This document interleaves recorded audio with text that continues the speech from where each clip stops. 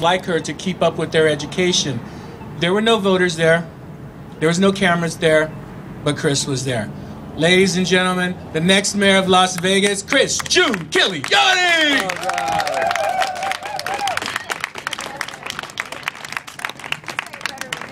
I learned. The kids taught me.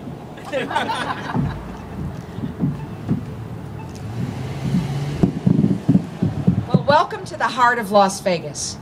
And this is the heart of Las Vegas because it's the downtown core, the old Huntridge area, the John S. Park area. But what it represents is what Las Vegas has been and can be. And that's part of the jewel of what I'm running for office for. Gary and I lived for 23 and a half years just down the street on 7th and Bracken. Now, 5 years later, we moved down the street 8 blocks away. We have been coming to this town, this area, for as long as we can count on to support local businesses.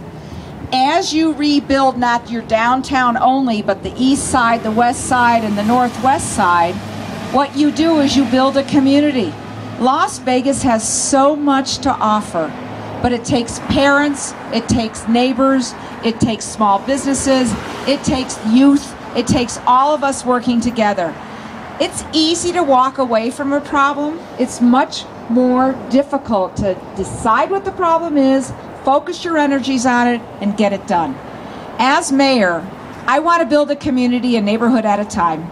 And the way you do that is respecting the diversity, applauding the diversity that's out there, and recognizing that together we can make a difference. The small businesses, when Wes first put this in, Gary and I think were the first people that actually came here and ate in the restaurant. But this what used to be Tinoco's. How many people know Tinoco's? All right. Do you know where Tinoco's first started?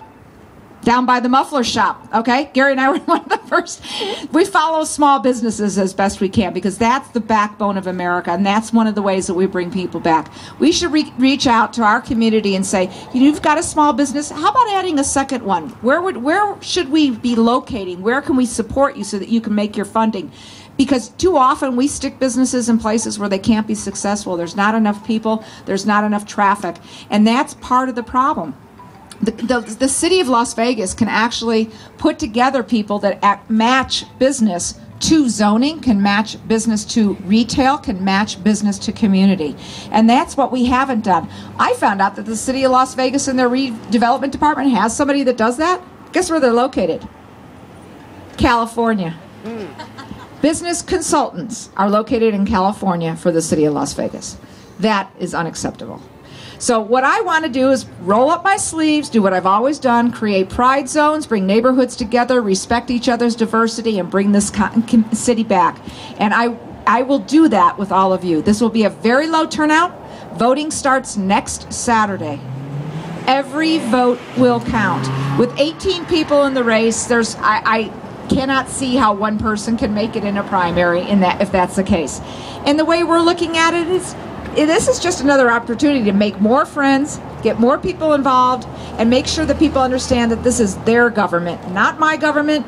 This is the government of the people, and we're going to do it by grassroots, by making sure that all of you have a voice. And as mayor, I pledge to you, my door will be open. I will be riding my Sears pink Huffy to work, which I do to the county. Now that the weather's nice again, I have to hop back on that. But really, you have to practice it. Buy local, shop local, think local. We have to promote this town into one of the friendliest, cleanest, greenest communities in the United States. And I think we have every opportunity to do that. Look at this weather. This is Vegas. Let's start promoting it. Thank you, and thank you for being here, and happy birthday. Now to Astrid and Derek and Mallory, but now I'm hearing there's about 5 or 6 other people that have birthdays this month. Who else had month? Pisces. Oh my gosh, Susan, okay, and Mom, Barbara, you have birthday too. And Andrew. Happy birthday, everybody. Oh, celebrate. This is a good time for us to all come together, and thank you for your support. Have a great evening.